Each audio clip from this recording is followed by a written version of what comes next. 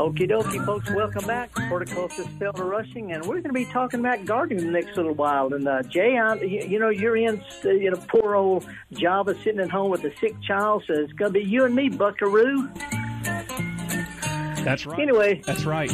I'm an ensemble cast of one here at the radio. That's okay. That's okay. We'll bundle. We'll have a good time. And matter of fact, folks, if you want to give us a call, it is toll-free, 1-877-MPB-RING. In a little while, we're going to be talking with a lonely and bored garden center manager. But before we get into all that, let's just do what we're here for, and that's Yak with Gardeners. We're going to start out in Jackson talking with George. Hey, George, good morning. Oh, no. There you go. Give us a call back, George. A lot of times when we're listening to news and stuff, sometimes I actually push wrong buttons, and I'm 5,000 miles away. Which, by the way, Jay, I'm going to be back in the studio in a couple of weeks, so woohoo. All right. It will be good to have you back here in the studio, for sure. I'm looking forward to, 104-degree air temperature or whatever right now. Yeah, that's nice, isn't it? Yeah, well, it got up to 65 around today, but that's okay. I've been in touch with a lot of folks in Jackson. I've had a real good friend of mine named Jesse Yancey, who's a guerrilla gardener in Jackson. Wrote about him in my new book called Maverick Gardeners. He went over to my garden and took a look around, sent me some pictures, and looks like we've had enough rain to where unless things have been overdone, then it looks pretty good. Now, my hostas and ferns that I planted this past spring, they're still alive without being watered. My lantana and other butterfly perennials, they're in full bloom, and my truck garden is still kicking, which is basically just a big box of potting soil in the back of a pickup truck. And I noticed that my zinnias and periwinkle and angelonia and tomatoes and peppers and okra are all doing okay. So everything's going to be ready for me, including some of the weeds I saw in some of the pictures he took. So, oh, well, man. Right. Yeah. Peppers and okra sounds great to me. Hey, we've got George back on the line with us. Great. Thanks, Jay. Hey, George, good morning, sir. Howdy. Good morning, Felder. Got a question. Yes, got sir. a beautiful cypress tree, actually a big one and a small one in my backyard, which is pretty big. Uh-huh. And it's about twice as tall as the telephone pole, and it's beautiful. And it's a position where if it did fall, it'd probably crush our house pretty good. Yeah. But it looks very healthy to me. Who would I call to find out if this is a healthy tree and if it's in danger of falling? Well, you can call anybody who's a licensed arborist, and when I mean licensed, they can show you their license, which means they've got training and all like that. I do that a pretty good bit in the Jackson area. So if you can wait a couple of weeks till I'm back in town, you can shoot me an email. I do that quite a bit. But the bottom line is, here's what I would look for. First of all, I would walk around the trunk, and as long as it's pretty solid all the way around, no big, obviously rotten holes in it, then I'd walk across the street and look at it and look at the silhouette of the tree, George, the part that's way up high in the sky.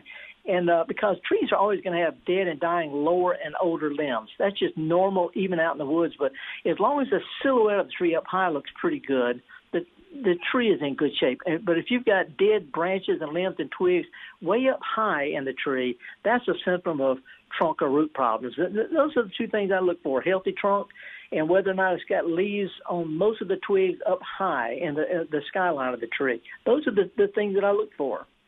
And I taught this tree surgery course, and that's basically what I look for. Thank you. That sounds good, and I would like to email you and maybe engage you to come out and take a look, because my wife's thinking the other way, and I'll let you stand in between us. Well, I'll stand off to one side. Let's put it that way. Because let's put it this way: I can't predict whether the tree's going to fall or not, but I can tell you the chips are going to fall if I get in between you and your sweetheart. Anyway, just holler at me in a couple of weeks. I'll do that. How do I email you? Well, it's you go to my blog, felderrushing.blog. Oh, gotcha. Not a website. It says .blog, and it has a little thing that says email me. Okay, beautiful. Thank you so much. Have a great day. You bet. Appreciate it. All right, Felder, we've got more calls waiting. Woo, calls are pouring in, Jay. Yes, sir. Let's go to Janet next, who is in Mobile.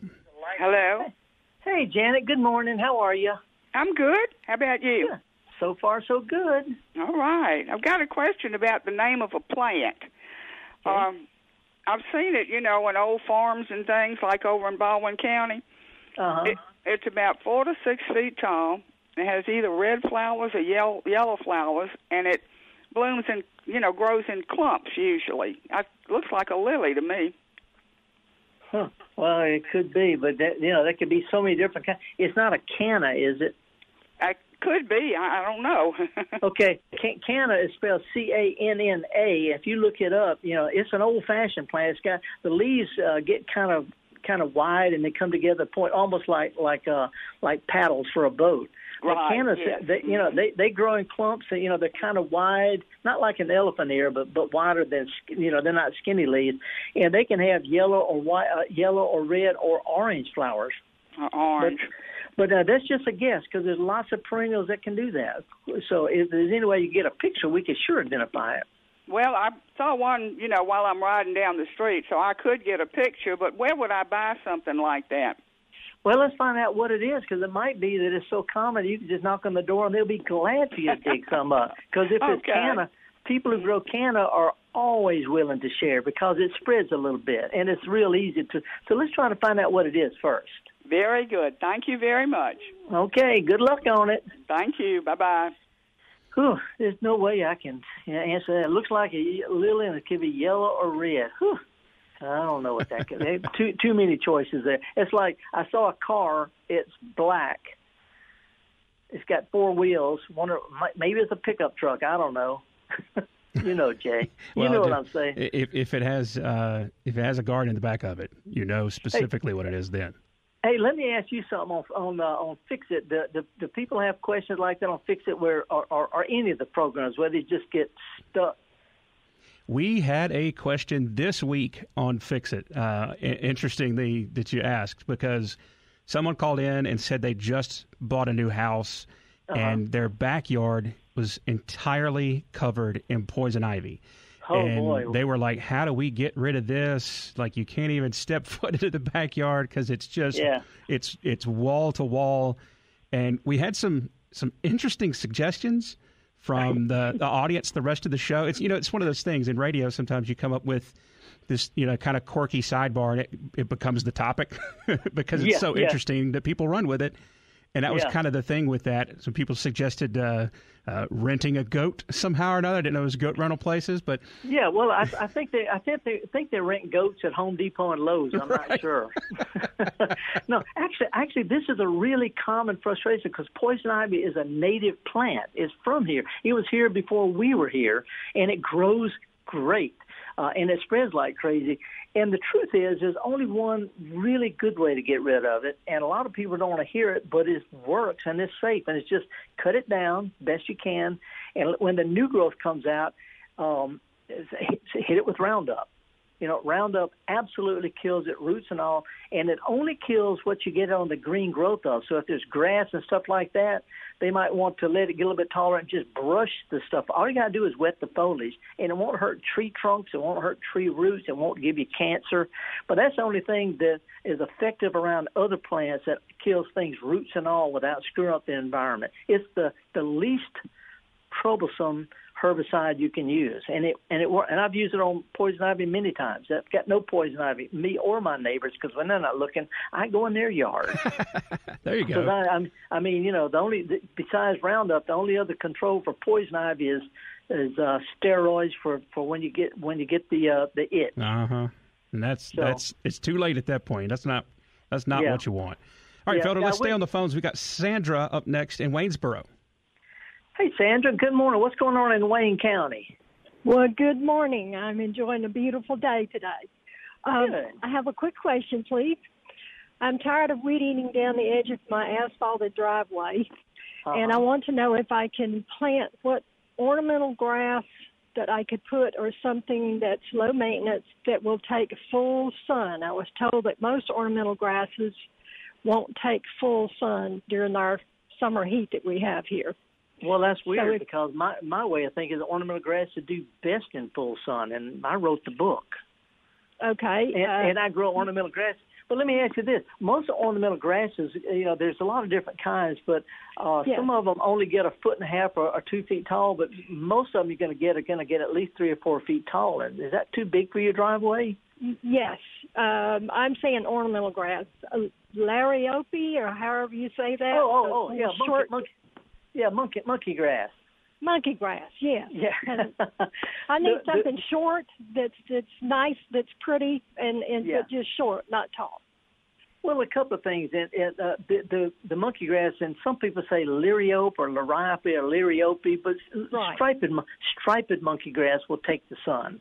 The stuff they call mondo grass, little dwarf monkey grass, it won't take the sun, but the striped stuff will work.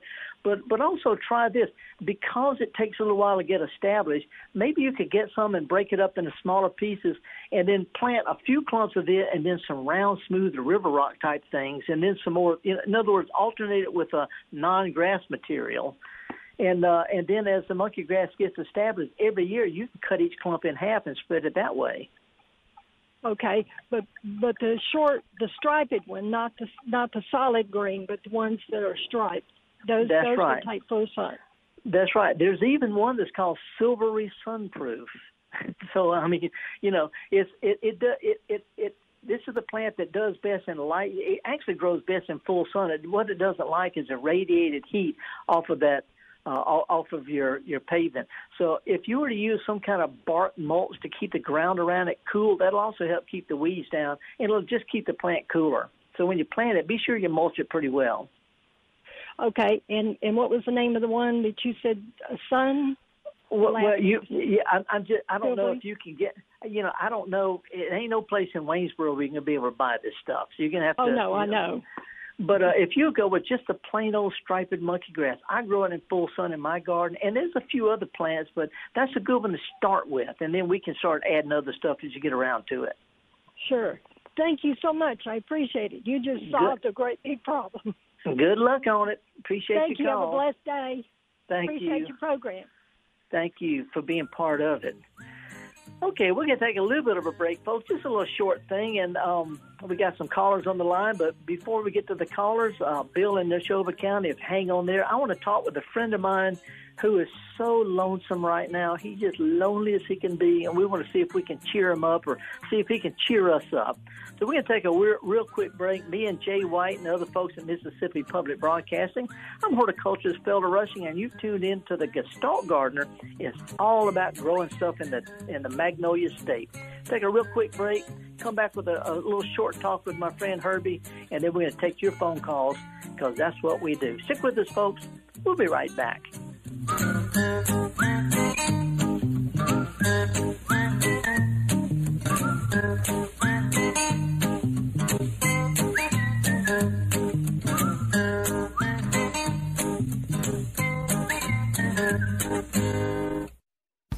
If you're a sustaining member of MPB Think Radio, we appreciate your support of our programs. To become a sustainer, go to mpbonline.org.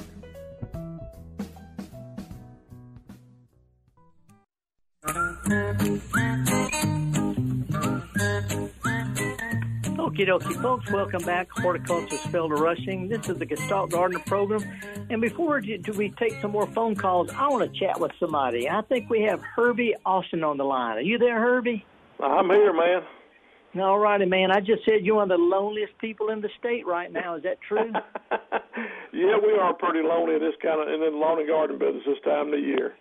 You're the general manager at Hutto's Lawn and Garden Center there in Jackson, but we've known each other for 40 years, maybe something like that. At least 40 years, at longer. Yep. And you kind of represent all of the garden folks, the independent, locally owned garden centers around the state. And back in the spring, you were ripping and roaring. You could not keep plants on the shelf. What's it like right now? Well, it's kind of dead right now.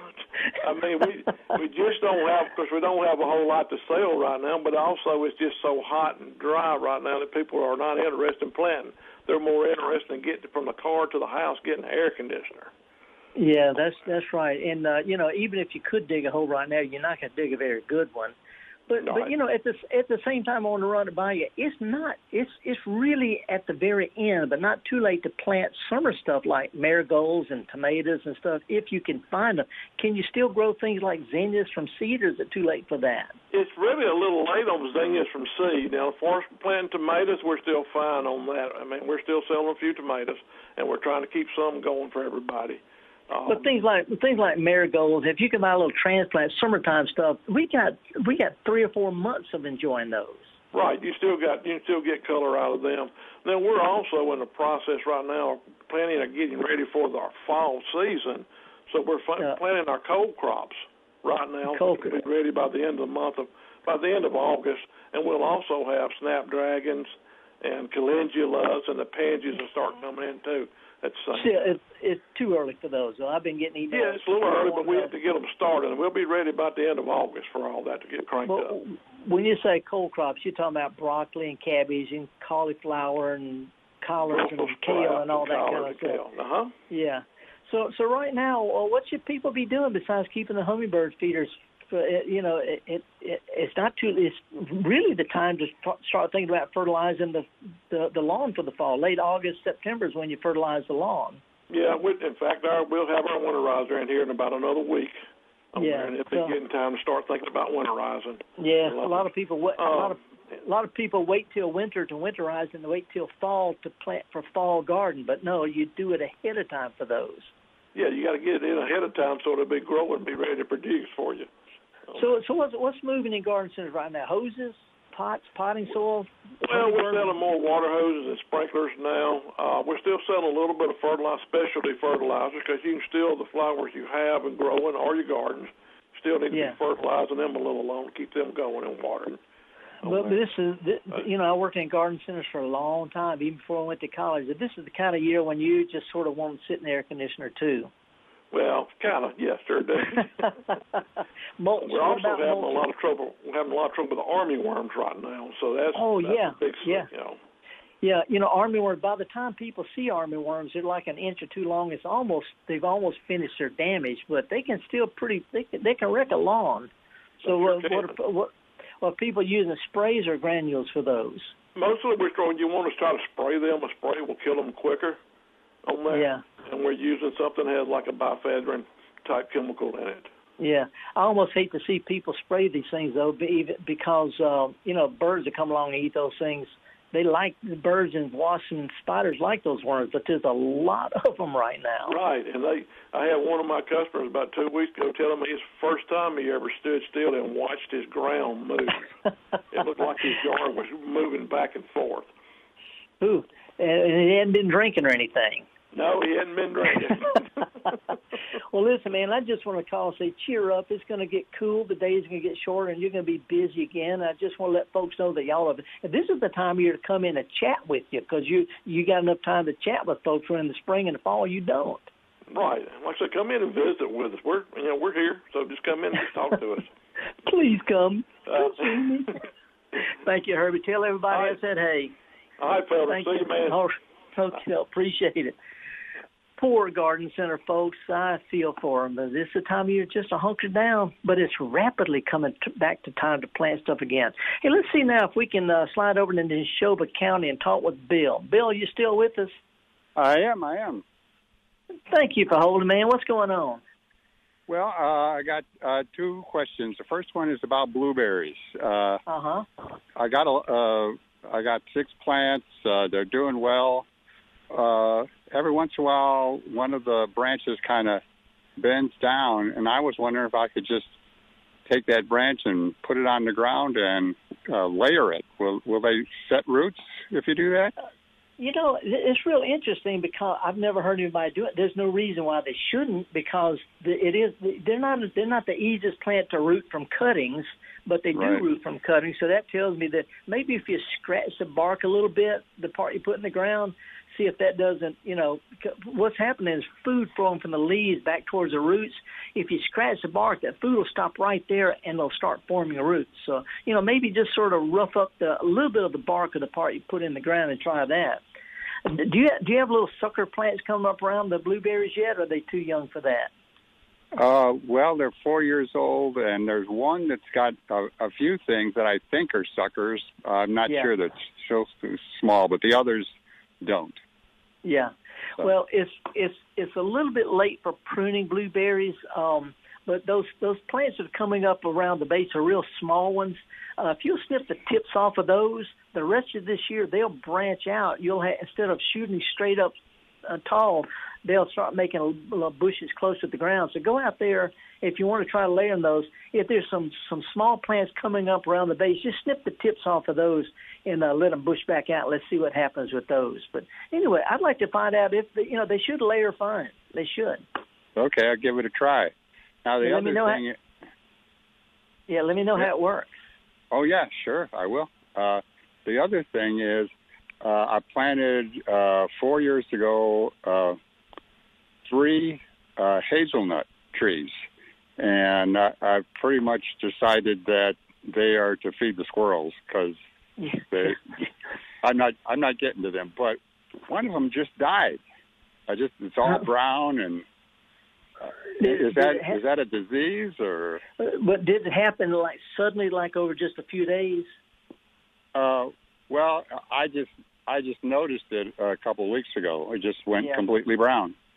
Well, hazelnuts or filberts and maples and a lot of these kind of trees, they're really subject to getting root disease. There's a real common disease called verticillium, and it affects roots of plants. Certain plants are more susceptible, but when you have a lot of really wet weather and the roots stay wet and dry back and forth, it makes the roots more susceptible to root diseases. Usually when this happens, the trees just suddenly, just over a period of just a week or two, just turn brown and the leaves stick on it. So if the leaves are turning brown and sticking on, that's a sign that they might not make it. If they're shedding, if they're falling off, then it might just be temporary stress and the trees can sprout back out. But anyway, there's not any real treatment for no matter what it is. Once they start doing this, it's going to be a trunk or a root problem, most likely, and there's not any real treatment for that. So that's a real frustrating part on my end. So is it going to spread to the other trees? Well, it's not like this. It's like cold germs. They're out there all the time, but not everybody has a cold. So a lot of times when a plant just comes to those, it's because it has some kind of injury, either physical injury or too much rain or extreme drought or clay soil, something like that weakens it. Usually a healthy plant can outgrow the damage. Okay. These are real general comments I'm making, though, but that's the best I can do. Okay, one more quick thing. How do you know when it's time to pick a pawpaw? That's a good question, and here's a hint: don't put them in your pocket because they get real squishy. They're sort of like they're sort of like bananas. When they're green, they're really firm, but when they start to mature, they'll get soft. And there's just enough variety out there to where there may be 3 weeks or so between when one is ripe and one is not. So this thing I can do is just gently squeeze them and start feeling soft, really good and soft. Go ahead and just take a bite out of one and see what you think. It should taste like custard. Yeah, I'm looking forward to these. My first ones, and they're hard as golf balls right now. But so I'll look for them to soften up.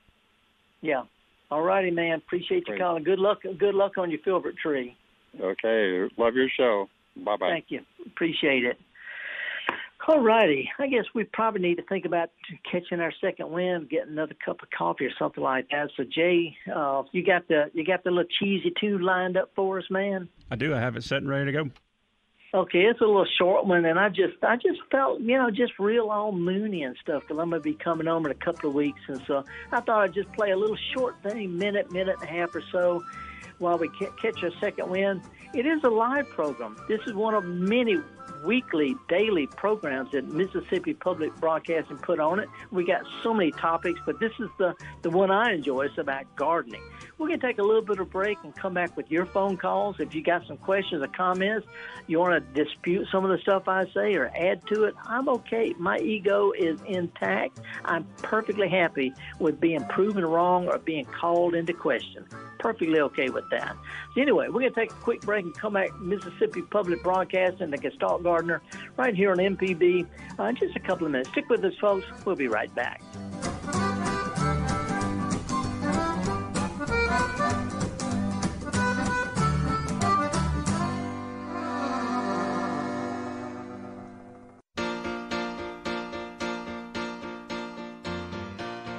Thank you for being.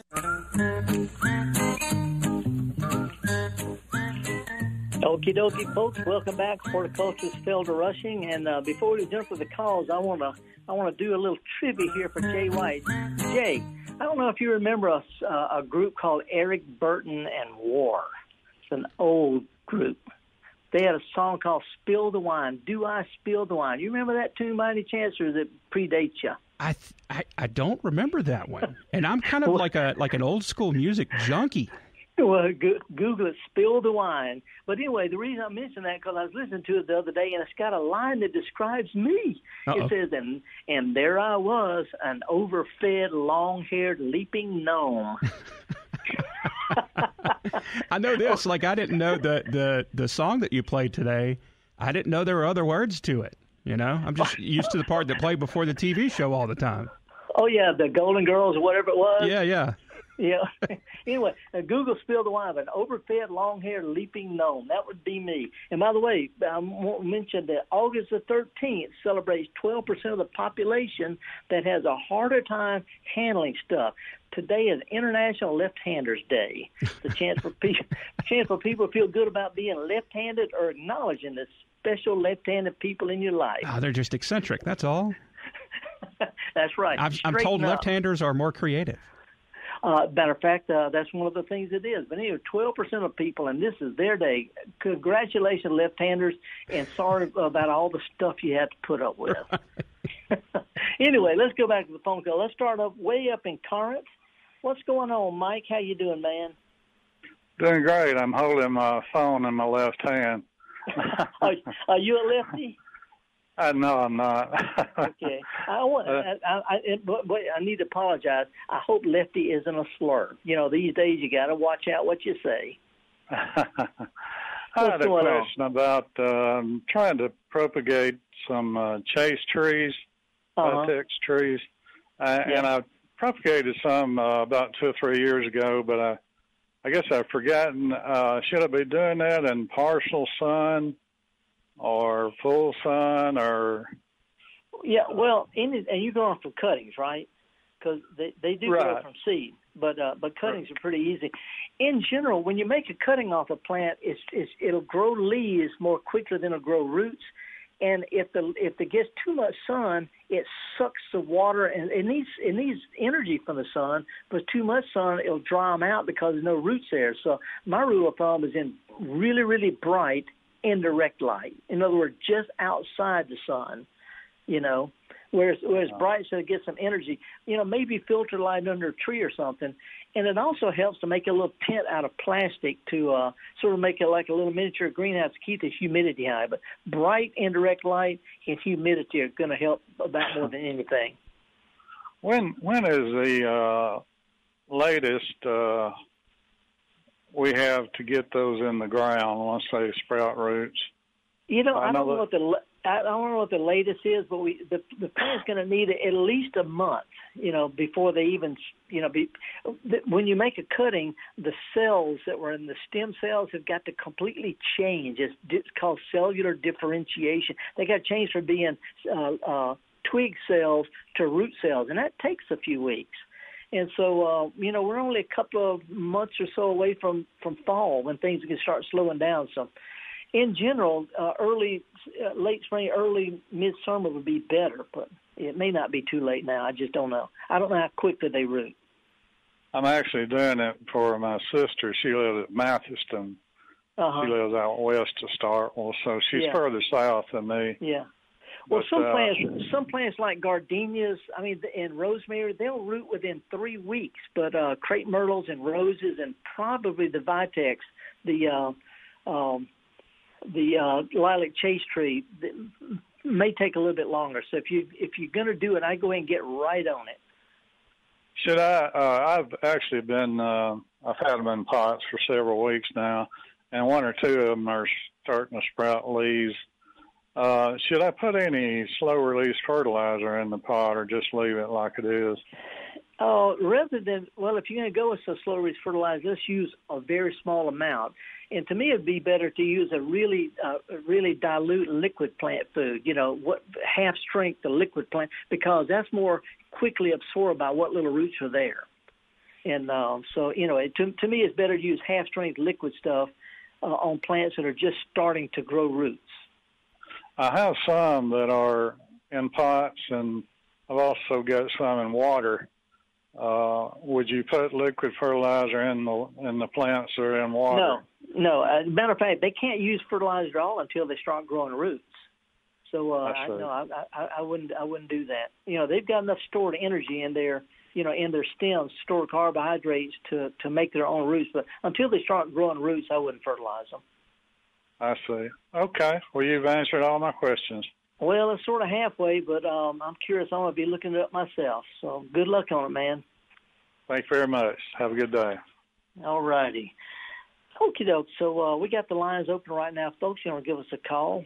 We had a caller on the line. She dropped out. But if you want to give us a call, it's toll-free 1-877-MPB-RING.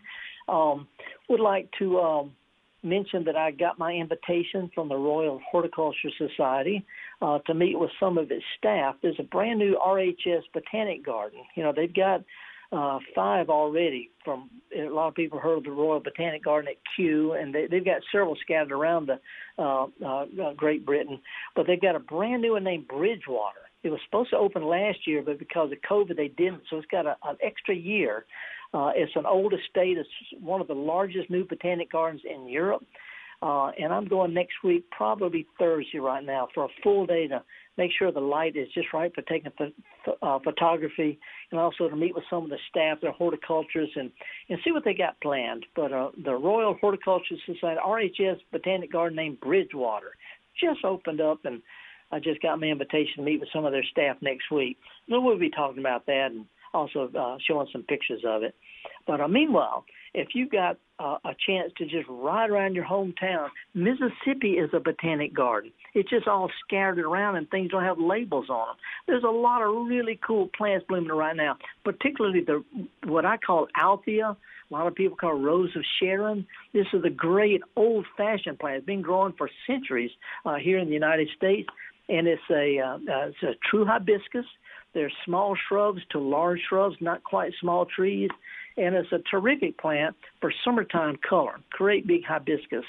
I'm also seeing a lot of pictures on the Mississippi Gardening Facebook page, which you're welcome to check out. Just go to Mississippi Gardening on Facebook and look at some of the pictures of the things people are posting for the butterflies in the garden, not just the great big swallowtail butterflies and tiger swallowtails, but also those night-feeding moths. The moths that come out, they're called hummingbird moths. Some people call them hawk moths. And if you'd like to see some pictures of some of these, people from Mississippi, Gardens from Mississippi, sent me in some, and I just posted a picture of several of these incredible night-flying hummingbird moths, and one that flies in the daytime. It looked like a cross between a hummingbird and a bumblebee. If you'd like to see some pictures of these, go to my blog. It's not a website. It's felderrushing.blog, and I think the latest blog I've done. I did one on what makes dirt smell like dirt. What makes rain? How can you smell dirt before it rain? But anyway, go to felderrushing.blog and look at some of the pictures of the big hawk moths and hummingbird moths that people in Mississippi have sent me pictures of. Meanwhile, let's slide up to South Haven, just south of the Tennessee line, and talk with Rebecca. Hey, Rebecca. Hi, Felder. How are you this morning? So far, so good. My coffee's kicking in. I'm feeling pretty good. Okay. I've got a question for you. Somebody's awfully impatient for a gardener because I've really been enjoying going outside and just picking cherry tomatoes and eating them outside, doing that kind of stuff. And the other plants that I can do that with is sugar snap peas. And I was wanting to ask you, when can I plant sugar snap peas? That's a good question. Sugar snap peas, they grow all summer in England, but they won't take the heat and humidity. So the 2 times to plant those, one would be in the late winter, late February or March, and you can harvest them well up into June before it gets too hot. And then you can also start some, I'm going to say in the next couple of 3 weeks, you can start some, and, they'll grow okay in the heat as long as you don't overwater them and steam them to death. And then they'll start producing as the days get shorter and nights get cooler in late September, October, and November. See, so if you can keep the little plants alive over the next few weeks with mulch to keep the ground cool and moist, and they could come right on up and start producing when it gets cooler in the fall. So I'd say late August would be a good time to plant some, and late February or March would be a good time to plant them. So Labor Day. Somehow I remember things around holidays. Yeah, that would work. Now keep in mind, I planted 3 different kinds this past spring, and I made a mistake because some of the sugar snap, the one that got the name sugar in them, like sugar snap, sugar baby, sugar daddy, they're really, really sweet. But I planted some regular old English peas, and to be honest with you, they taste a little bit on the mealy side. They're better for cooking. So stick with the ones that have the name sugar in them if you want to eat them fresh off the plant. That's what I want to do. So I can throw them in salads, but, I just like immediate rewards. You go out there, pick the pea, and eat it right now. There you go. Well, I'd wait another couple of weeks, and as soon as they come up, go ahead and mulch them to keep the ground cool. Okay. Well, I got tons of free pine needles that just they're out there. So I know you might got some up, but the pine needles are just there. Yeah. Well, good luck. One thing I'd like to mention, though, is pine needles also harbor crickets, and crickets like the little plants, so just be careful about that. Maybe put a little collar, half of a toilet paper tube of a collar around each plant. Probably what happened to my sprinklers. Yeah. Well, good luck on it, Rebecca. Appreciate your call. All right. Thank you. Yeah, sometimes I don't know whether she might have been calling from her car or something. I couldn't tell, Jay. So what's been going on with Fix-It? Isn't there some kind of car? Not Fix-It. Well, you don't do the auto thing, do you? I do. Who does? I'm there for it. Like I answer the phone for that one. Okay. And isn't there like a car show coming up, and she's going to be at it? Did I read something about that on our website? There was a car show a couple of weekends ago at Trustmark Park in Pearl. Okay, I missed that one. Yeah, and Liz. Gil, the producer and host of the show, represented MPB out there in the scorching sun. Oh, boy. At the baseball park with lots of cars. Yeah. Somebody said I ought to take my truck there, but, my truck is not a show truck. My truck is a clown truck. I wouldn't say that. Well, yeah.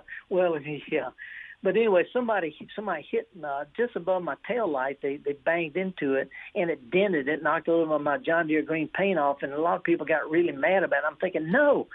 First of all, my tail light still works, but second of all, I'm not scared to drive it fast anymore. There you go. That's just more character. That's more character. Yeah. But, when it's all clean and shiny and new paint job and no dents and all, I was driving like a little old man. Right. So now I just gun it. So anyway, I'll be glad to get back to that garden. Well, the green makes it look like it's going it's the opposite of red, right? Like the red makes it that your insurance is higher, and it makes it look like it's going faster than it is. The green is the opposite effect of that, right? Well, luckily for me, my trucks are old. They won't give me anything. They won't give me anything except liability. They won't give me collision insurance on my truck because they said it's not worth anything. But can you get an insurance policy on your garden, though? Oh, that's a good question. I don't know. But anyway, it's all fine. It's all good. We're going to take a little bit of a break, folks. We've got some lines wide open. If you want to give me a call, it's toll-free, 1-877-MPB-RING. I can't translate that into numbers, but look at your phone. It says MPB and ring. And when we come back, we're going to go down to Natchez and talk with the fella. But meanwhile, I hope your garden's going good. I hope you're not watering too much. A good deep soaking every few days is better than light watering every day. And if you got to water, try to water early in the morning or early enough in the evening so the plants have time to dry before dark. Because we've seen a lot of leaf spot diseases with too much water and all this humidity. So water late in the afternoon, not at night, or try to water in the morning, not in the middle of the day. We're going to take a real quick break and come back with more of the Gestalt Gardener here on MPB right after this.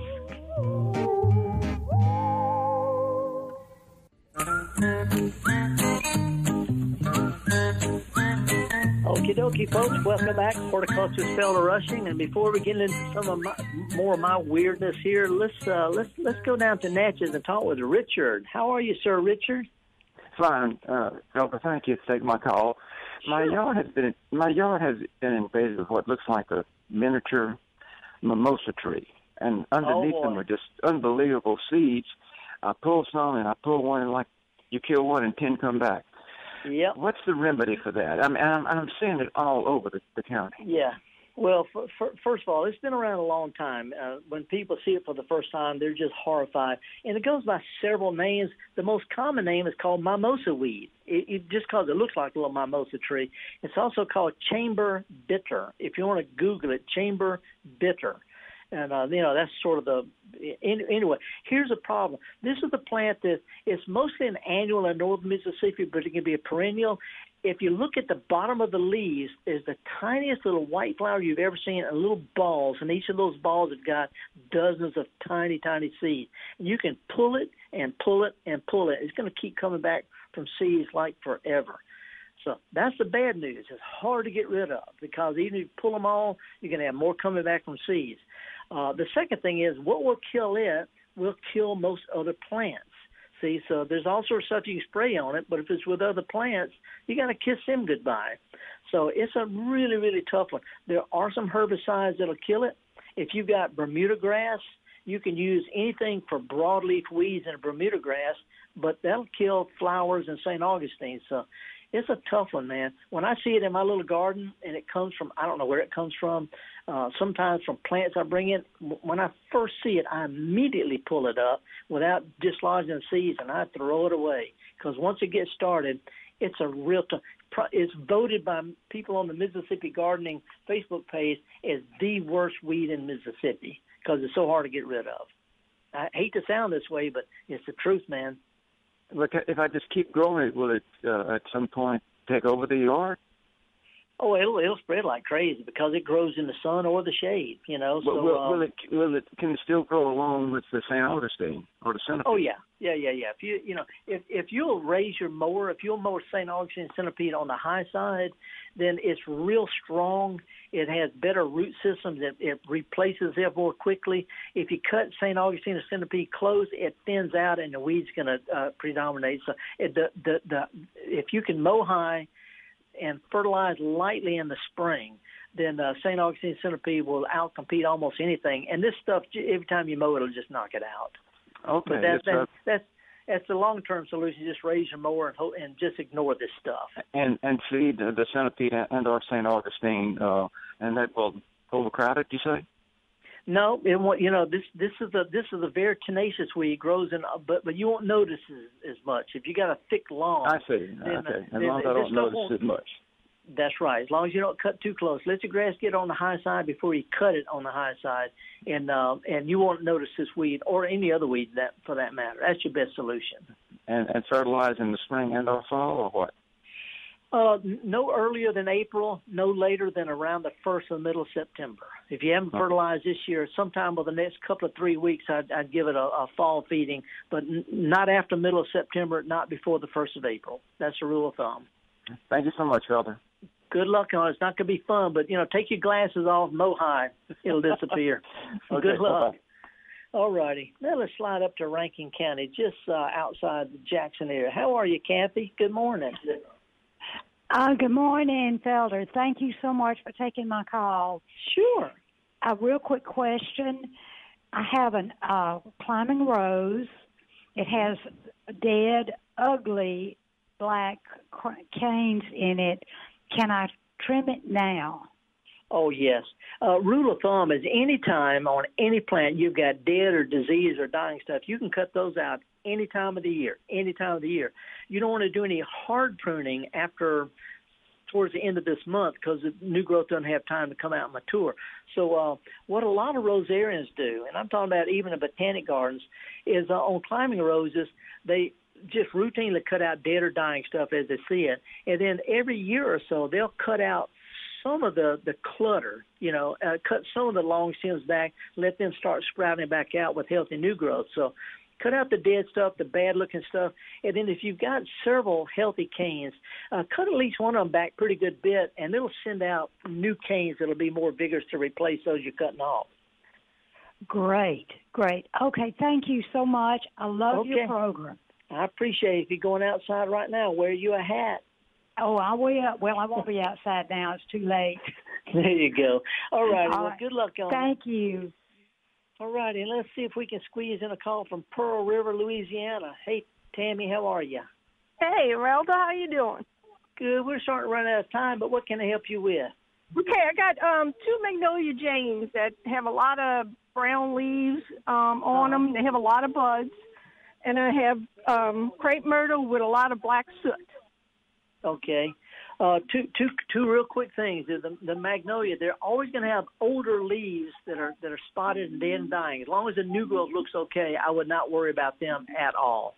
We've just had a lot of problems with all the rain, the humidity, a lot of leaf spot. As long as the new growth looks okay, that's fine. As far as the crepe myrtles, look on the twigs, and if you see this crusty little white crusty stuff on it, that's going to be a new insect called crepe myrtle bark scale, and it's a tough one. But if the twigs are nice and clean, so on that Magnolia Jane too. No. The crepe myrtle bark scale will only be on the crepe myrtles. But this black sooty stuff is what grows on the drippings from sucking type insects. So if you don't see this crusty looking white black stuff on the twigs of crepe myrtles, you just have aphid problems. And for the most part, if you'll just wet your trees down with some dishwater detergent, let it dry for a few minutes, rinse it off, that stuff will flake right off. Oh, really? Okay. Yeah, because they look very bad. Well, it could still be crepe myrtle bark scale. Go to my blog, felderrushing.blog, and one of the top it'll have something about crepe myrtles, and click on that, and you'll see what the crepe myrtle bark scale looks like. Okay, and so the Magnolia Janes, just leave them like they are. If it's just the older leaves looking bad, don't worry about it all. That's just the weather. Okay. All right, okay. Felder, love your show. Appreciate it. Thank you for being part of it. Thank you. All right. Okay, thank you. I guess it's about time for us to get out of here, ain't it, Jay White? Yes, sir. All righty. Well, the music's going to be kicking in pretty soon. By the way, I learned a new word, pataphysical. Not metaphysical, but pataphysical. It's the unofficial science of imagination, of imaginary solutions. In other words, I got all those.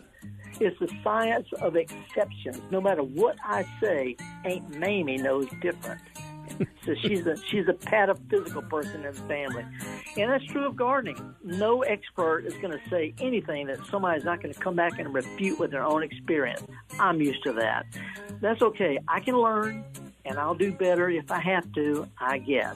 Meanwhile, folks, me and Jay White, other folks at MPB, hey, we're hoping that Java's boy gets better soon. And right now he's down and out with a little illness. Hope everything looks good. And we'll be back same time, same place next week. But if you get a chance, take a kid to a garden center or take a kid to a farmer's